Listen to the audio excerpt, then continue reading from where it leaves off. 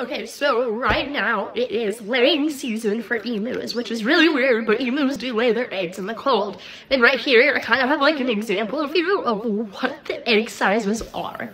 So this is a quail egg, this is a regular chicken egg, and this is an emu egg. Just look at the size difference in a quail egg and an emu egg.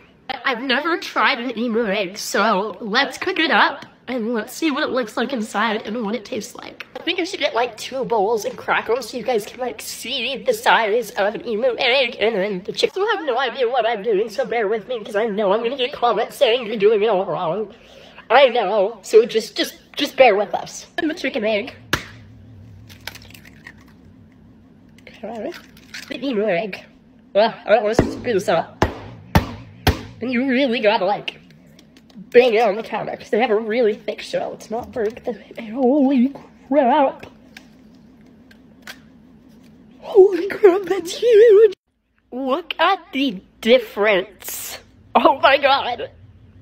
I can't even cook a regular egg. I have no idea how I'm gonna cook this emu egg. This is the emu egg.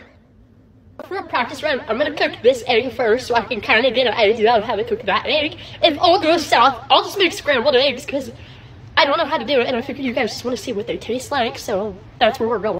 Do you know how to cook an egg? Because I don't. Yeah, I got no idea what I'm doing. I messed that up terribly. We're just gonna make scrambled eggs. I apologize. Still gonna try to see if I can make a sunny side up egg with this emu egg, but if I failed with a chicken egg, I'm 100% sure I'm going to fail with this egg. Look at this thing. I don't know how long to wait. It's really hard. Oh, no, I popped it. So this is what one chicken egg scrambled looks like. The one on the plate is an emu egg scrambled that can feed like 4 people. For the moment of truth, does an emu egg taste like a chicken egg?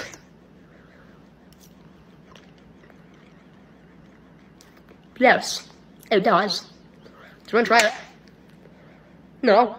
I didn't think you wanted to, but it does. Yeah, I just need to be better at cooking.